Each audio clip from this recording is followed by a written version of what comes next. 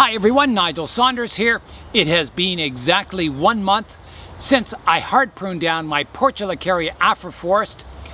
Let's see what it looks like now 1 month later. Here it is today. It's coming in nice and green, and I really like the proportions of the trees. They're starting to look like the giant African baobabs, which I'm kind of styling them to look like. Here's a look at the main tree up close, and you can see almost everywhere where I cut the tree back hard, it sprouted new growth, so that's really good. Here's a tree that wasn't quite so successful. I cut this main trunk off here, and I have no new growth around this area. I do have growth on the other branch here, which is good. So in the future, I have two choices. I can wait for something to develop on this trunk, and I found sometimes nothing does develop. They just kind of sit there dormant. So I could prune it off flush and just grow this as my new leader. I've got some buds developing in here, so the tree will live, no problem. It's just might need a bit of restyling. Let's go in now up close, and you can see the development of each tree. So we'll start with the main tree here.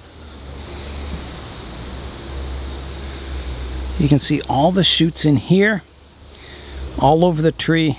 It's looking really good. It's coming back really nicely. I'm really pleased. I was worried about this cut here, this major trunk here. I cut it off and I thought, oh, what if nothing grows? What if it's like the stump over here where nothing happens? Because that's kind of a major trunk line. But I did. I got a shoot each side of that, which is really good. So I'll have the one trunk dividing into two. And generally, over time, these new shoots will blend in with this trunk. They tend to develop quite quickly. So that's good. That's what happened last time I hard pruned this tree. Most of the other trees have done really well too. This tree, I did a hard prune here and here. It's recovered really nicely. This one, there's a stump out front here that didn't really grow anything, but I have lots of growth out the back. So again, I can either, wait for something to develop on this side. Some people say try recutting it, and maybe something will sprout, so I can try that. If not, I can restyle the tree using this side branch as my new apex. All the little cuttings I planted are doing well. There's another tree here I hard pruned. This one, nothing came out on that, but there's lots of other growth. And this one developed really nicely over here. A nice crown on the tree. So I'm very pleased with the results. I'm glad I did it. The night after I hard pruned it, I went to bed and I thought, oh my goodness, what did I do? These trees are all so old, and I hard pruned them back, and what if they don't respond? What if they just die or something? But they didn't. They recovered, and once again, just like last time I hard pruned the trees, I'm really happy I did it because it's getting the nice baobab proportions, a great big thick trunk on it. Tiny tree with a nice upper branch structure. Something, as I said, I can develop into the future and just try and go for better and better proportions to create that look of a giant African baobab tree. Up until last year, I'd never tried growing real baobab trees. Everything I read online said they're really hard to grow, hard to germinate, hard to care for in the winter. Some articles said you've got to pull the tree out of the pot, hang it upside down in a dry area, and overwinter it upside down with the roots exposed to the air. And so I never tried it. I thought I won't be successful because I've tried bonsaiing adeniums or desert roses and haven't had much success. So I never tried growing a baobab until last year. And so far, I've had good luck with them. They've overwintered fine. They lose their leaves. I don't water them in the winter. I keep them indoors in the plant room, and once the new leaves come out in spring, I start slowly increasing the water. When it's nice and hot and sunny out in the summer, you give it lots of water. You water it like a regular tree, and I found so far they've been doing really well. So let's go have a look at them now. I've got some that I started this year and some from last year.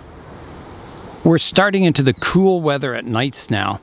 Last night got down to 12 degrees Celsius, and tonight we're going even lower to 8 degrees Celsius, which is getting pretty cool for baobab. Everything I've read recommends you keep them at 15 degrees Celsius or above, which is, you know, fairly warm. So I moved my baobabs into the greenhouse here. So here they are. So the back ones, these back two here, those are the ones I started last summer. So they're my tallest. They're growing really strongly, at least the one. The other ones stayed quite short. And these are the ones from this year. I've got one in a pot by itself here, and I've got another one here. And this one is the first tree to get a branch. You can see it dividing here. There's a branch off to this side, so really cool. As the baobab trees mature, they will eventually get a compound leaf, similar to that of a schefflera. I'll show you the leaf on the schefflera. Here's my schefflera here, my Australian umbrella tree. So you can see the compound leaf, how it has 5 on this one. But they can get more. Here's one with 6 on that one. So that's what the baobab leaf will look like in the future. You'll get that kind of leaf cluster at the end, or a compound leaf like that. Kind of exciting. So my baobabs here are developing fairly slowly. There was a viewer who planted his baobab tree at about the same time I did, and his was like taller than his head. It was huge and it had a big trunk on it. My older ones here are starting to get a nice woody trunk on them. So this winter I'll probably separate them. Once the leaves have fallen off, I'll separate them. I probably won't do any root pruning. If I do, I'll pull them out of the pot and let the roots dry for a bit before I replant it in fairly dry soil for the winter. I want to separate these two trees, get them in probably a larger pot. I've got to look at the root system first. I don't want it too big a pot, because then the soil stays moist for too long and it could rot the roots. So that's the plan anyway, is to maybe just check on the root system this winter on them. My Sarissa here continues to do well. It's looking kind of cool. I like it in the new pot. I'll be turning the heat on in the greenhouse tonight. I've got a little heater, and it'll keep it, it doesn't keep it too warm, but it'll keep it at probably around 15 degrees Celsius tonight with the heater running in here, and that'll keep my baobabs here warm. And you know, everything I've recently repotted, it'll stay warm and growing rather than going dormant. Here's my Ficus religiosa that I repotted recently, and you can see some of the older leaves have gone yellow and they'll be falling off soon. But all the newer leaves are still green. It's looking good. There's a nice green bud on it. So I think it'll survive no problem. My little one down here, still no results from that yet, but that'll probably take a while. I mean, I totally defoliated it, pruned it back hard, and pruned the roots back fairly hard. So I just keep misting it. Hopefully in the future little buds will form on it and it'll start growing again. The other little Ficus religiosa in Isabella's pot is doing really well. The winter jade here still has one green leaf on it. It's looking good in the new pot. The lithops are doing really well. I think they're getting taller, some of them. I don't know if you can see that in there. It's kind of getting taller. Still looking really nice and colorful, really healthy. Isabella brought me some new plants there, the aloe and the succulent. They're doing really well. My little tiny pencil cactus is looking really good there too. Happy with that. Really cool. I've got a lot of cuttings in here. I've got my almond tree. I've got a lot of Ficus religiosa cuttings in here. Some climbing aloe cuttings. What else do I have? I think there's some French lilac cuttings in there. Portulacaria afra cuttings in here. I've got these trees. These were from Todd's Tropicals. I forget what they are, but they're growing really well. So I've got those, and then I've got over here, these were the seed trays that had the hornbeams in, and nothing came up. So I started planting cuttings in here. So I think I have the gardenia cuttings, ficus cuttings, which are doing really well. They're starting to grow. These are the benjamina cuttings. I've got all my mystery trees. Someone wanted a close-up of them to try and identify them. So it's a heart-shaped leaf, kind of shiny on top. Underneath, not as shiny at the top, but it's still kind of shiny underneath. And then at each division there's kind of little leaflets growing or something. You can see how it grows up top. And yeah, and that's how they're growing. You can see the rest of them here. The leaves are getting quite large on them. So I don't know. The Jerusalem thorn trees are doing quite well. Yeah, they're growing well for me. I'm quite happy to get those. The Frank Yi jades here, the corkbark jades, doing really well. I've noticed new growth on these cuttings now. So that means I've got almost all of the cuttings are surviving. There's only, I think, the one here that might die out of all those cuttings I got. So that's really good. I'm so pleased. Yeah, that's going really well. My Ficus lyrata cutting back here, I've noticed some more green leaves up top on it, so it's doing really well. I think that'll have a lot of green leaves on it soon. The two Ficus benjaminas, the two little leaf one, and the other one in there, if you can see in there,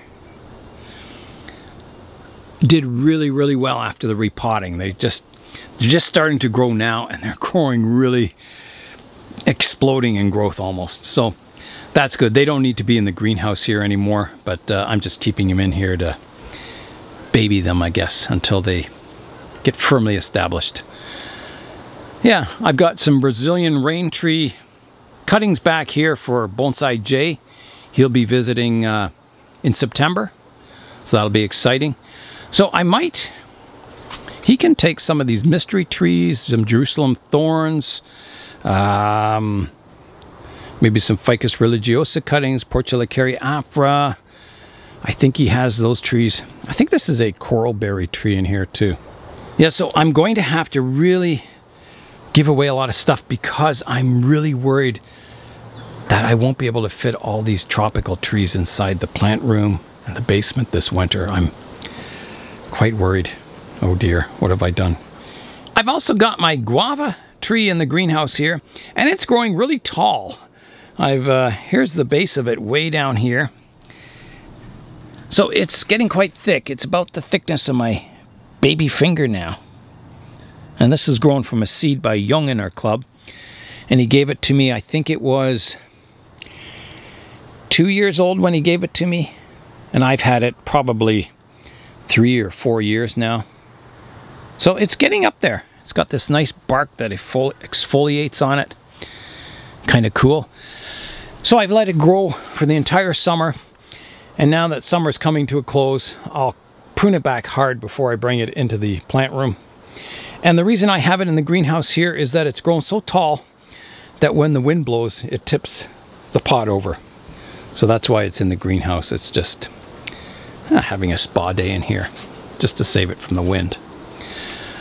The bougainvillea, this is a cutting off Julian's one, is still flowering really nicely. Beautiful color flowers on it. I really like those kind of pale purple colors, pinkish purple. Really cool. And my other one that flowered all summer is beginning to flower again. Getting flowers all over it. Here, here, here, back here. So that's pretty cool too. The solar powered fans have just turned off. I guess I'm standing in front of the solar panels too much. They were on when I came in here. But it's getting dark out now, so yeah, the sun will be setting soon. So even though it gets really cool at nighttime, it's still very warm in the daytime. We had 25 degrees Celsius today. So I still have to keep watering all my trees. They dry out at the end of each day, so I've just finished watering them all. So they're all good for tonight and tomorrow morning. And they're all doing quite well. This crown of thorns just keeps flowering the entire summer. Amazing. Fantastic plant for bonsai. There's the lychee tree. The leaves are starting to come out more now. And they're starting to be more of a compound leaf. In the early stages they were just sort of, you know, a couple of leaves at the end of each, you know, petiole. And now I'm getting sets of compound leaves on them, which is really cool. So I think, you know, this is going to get a fairly big canopy by the end of summer, and that'll be pretty cool. It'll grow fast once it gets all that foliage up top. Very exciting. My mulberry seedling that I just dug up from the yard here has done really well. I gave it a root pruning before I planted it. I gave it a top pruning, and it's recovered nicely and it's growing in really well.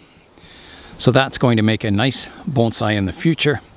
And it was free, which is pretty cool. And I've always wanted a mulberry. I've just never come across one, and they're right in my yard, right by the bonsai area. A little seedling grew, so that's cool. We do have a mulberry tree in the backyard. It's quite a large one. Here's the front of my Austrian pine. It's really thick. It's well developed, all the needles. Very dense, that's the word I'm looking for. The roots keep getting better on this tree. Really happy with the root base on it. It's pretty cool. I think this tree, you know, as it gets older in the future, it'll become better and better, I hope. I guess it is now, but it's still got a long way to go before it's, you know, a really spectacular tree. But hopefully it'll get there. Over here is my Ficus benjamina, the Frankenficus or fusion ficus, where I planted a cutting, one of the cuttings off this tree on top of the trunk, because the whole top of the tree died off in the cold. So I'm trying to restore it to its original glory. And it's done really well this summer. I'll show you a photograph of it. I think I did it in December, the hard pruning. Anyway, it was last winter. So I'll show you a picture of that now, or a little video of it, and you can compare it to what it looks like now, which is incredible that it's the same tree.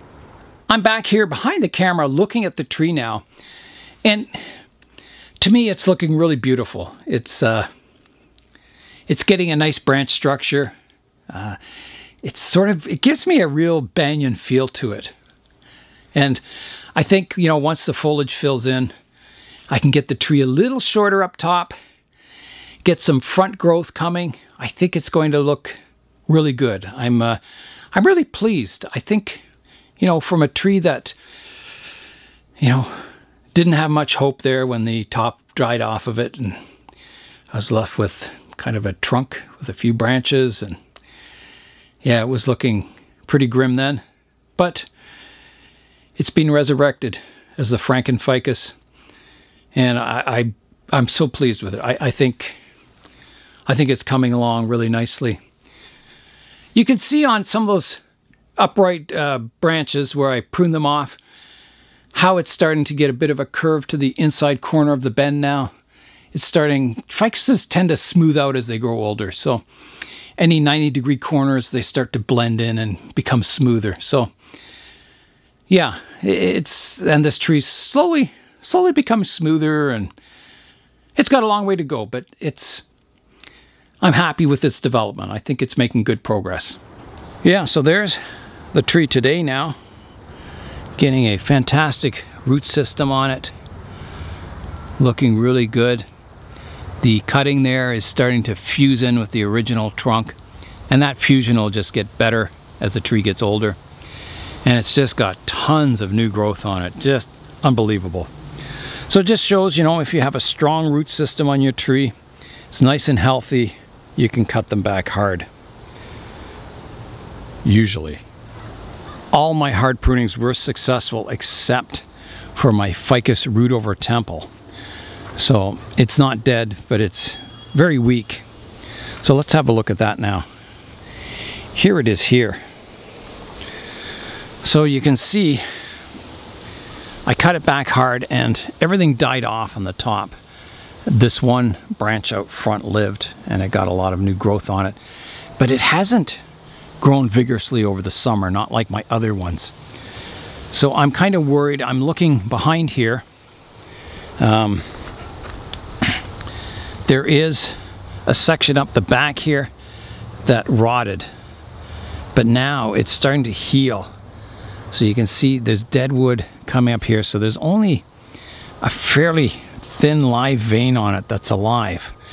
So as long as that stabilizes, which I think it is now, and starts growing with vigor, it'll eventually repair itself, this tree, and I can carve away all the dead wood on it and hopefully restore it, because that's the branch I wanted to live, was the one coming forward, because in the past the apex was back here and it was kind of going away from you. So yeah, so that's a hard pruning that wasn't that successful, but I haven't given up on the tree yet. I'm hoping it continues to recover and get better as it gets older.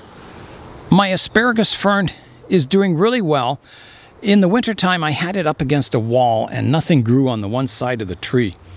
So this time, over the summer, I had this side facing the sun and everything's growing in quite evenly now. And it'll be ready for a pruning soon, and to make it more tree-like, because right now it kind of, well, it kind of looks like my hair, doesn't it? It's a sprawling mess. So that'll need pruning to get it looking like a tree again. My royal oaks, or my English oaks here, are doing really well. You can see they're still pushing out a bit of new growth on it. You can see the red part there. Yeah, I've had to pick, suckers off the trunk a couple of times to keep the trunks nice and clean and develop, a clean looking trunk line. Yeah, they're doing really well. I can't complain. These are young trees, and I think they have all the potential in the world to grow up into fine bonsai. Here's a look at my Mars project, and you can see that the aloe in here is doing really well. This is the main aloe plant pup that I planted in there, and it's got all kinds of new branches or trunks growing out of the soil. The Martian simulant. So I'm just looking. Oh, we're starting to get a bit of algae on the soil now, on some of the soil particles. So at first this soil I think it was very toxic. But now, with fertilizer and water, I think it's starting to support life. Well, you can see the aloe's doing really well in it. So that's kind of good. Just shows you can grow plants in Martian simulant, or Martian soil. Jonathan gave me a whole bunch of the black spruce seedlings last year, and they overwintered quite well, and I planted that bog forest with them, and I kept a bunch of them just in case my bog forest, some of them didn't survive the root pruning and repotting, but they all did, so that was good. I gave away some to the community gardens for their edible forest, because you can eat spruce tips. Some are planned for the First Nations garden, and I gave away some to Isabella and to Connor, who visited. So I'm down to one tree left now, and I think I'll grow this one as a single tree, as sort of a specimen tree, develop into a bigger one than the bog forest. Those will be kept quite small. So just see what I can turn it into. My nightshade vine is doing really well. It's kind of glowing in the sun right now. Yeah, it still has the berries back here. Growing really well. The trunk is thickening up on it slowly. Yeah, I'm very happy with it. I hope it goes through this winter fine. This will be its, if it makes it through this winter, it'll be going into its third growing season, which is pretty exciting. And I have no idea how long you can keep these vines alive for. We'll find out. If it overwinters fine, we'll give it another season of growth. My Scots pine root over rock has done really well this summer. I hard pruned it back kind of late spring, hoping I might get another flush of growth this year, but I didn't. They are a single flush species, which means they only push out growth once a year. But I was hoping, because all the vigor I had in it, maybe it would put out a second flush, but it didn't. They will in some climates, but I think our season's too short here. It does, however, have tons of buds all over it. Everywhere where I pruned it, there's new buds coming out, and it'll be quite exciting to see it in spring with all the new growth on it. I think it'll look quite nice and quite dense, I think. My cathedral style Thuja occidentalis, or eastern white cedar, has done really well this year. You can see there's some good strong growth up top, bit of a rocket branch there. Yeah, it's doing quite well, lots of foliage, so I'll have to prune it back again once it goes dormant, get it ready for the spring season. But yeah, I really like this tree. It's exciting growing this. And like I said, this was a collected tree, but I basically stripped all the lower branches off of it and totally restyle it from a kind of a low spreading tree to more of an upright old growth style. And so even though it's collected, I'm growing most of the tree, and it'll take many years before it starts to look really good. But I really, really like the tree. My wife has a mulberry tree that she started 2 years ago, was it? Yeah. 2 years ago. And you can see how tall it is. It's growing really well. So, yeah, she's going to prune it to keep it a small tree so you can reach all the berries from the ground, or at least, you know, a small ladder maybe. She doesn't want it to grow too tall or it shades everything out here. So she'll have to learn some bonsai techniques to keep that pruned back and under control. Here's a close-up look at all the mulberries that are forming on it. They're pretty green right now, but they'll turn into a nice berry eventually. And they're one of my favorites, mulberries. I love them. In my wife's greenhouse here, she has finally gotten some fine looking grapes. So in the corner here, you can see all the grapes she's got growing. She has to grow them inside here, or all the squirrels and birds and that tend to pick them all off. So that's why she grows everything in a screen house or a greenhouse. Her peach tree back here has done really well this summer. You can't see much of it because there's a big squash growing up in its way, but it's doing really well. So she's going to prune it back a little shorter once it's dormant for the winter. Here's a look at the footings for my new glass greenhouse. Dried nicely, no problems. So the next step, I think, will be to dig out the soil in the middle, put plastic down, and I'll put a nice bed of gravel in there eventually for the floor of the greenhouse. It's getting quite cool out, so I'm going to go in and turn the heat on in the greenhouse now. Keep it nice and warm for tonight. Okay, the heat is on. So let me just check the temperature now. So I'm at about 16 or 17 degrees Celsius, which is it's about 62 degrees Fahrenheit. So we'll keep track of what's going on. We'll come back out here later tonight and have a look and check on the temperature. The sun has set and it's quite cool out now. I'm just going to go in the greenhouse and check what temperature it's holding in there. I've got my grow lights on so I can see the thermometer. It is, it's about 16 degrees Celsius, or about 51 or 52 Fahrenheit. So not bad in here. Feels nice in here. Well, it's definitely nighttime now. Let's go in and check on the temperature of the greenhouse, which is now a purple house, and see how warm it is. Okay, I'm in. Oh, it feels nice in here. Oh, it's really nice. Let me check the temperature. So the temperature in here is about 14 degrees Celsius or 59 degrees Fahrenheit. So quite pleasant. It's actually really nice in here.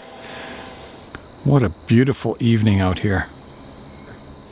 But it is going down to 8 degrees Celsius tonight. That's pretty cold. It's just a beautiful, quiet evening out tonight. And that's all for today. I'm Nigel Saunders. Thanks for joining me, in the bonsai zone.